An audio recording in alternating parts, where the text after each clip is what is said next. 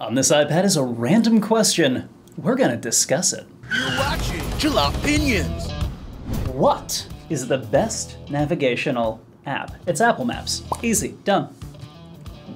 Waze.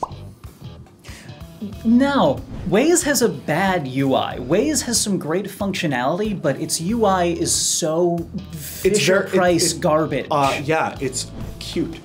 They made it cute. They made all the little emoticon things. They're adorable. Those are fine. But and they tell you when a cop's coming, and that's really sick. What is for a chronic speed demon like me?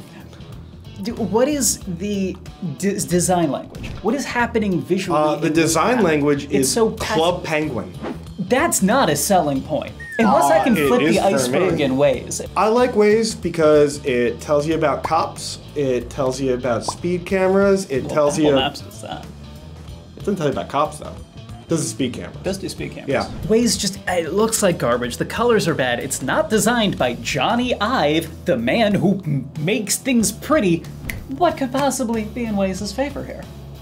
Oh, nothing, because I use Apple Maps. But for the sake of this argument, I had to say something that you didn't say. So I'm trying to come up with reasons why I like Waze.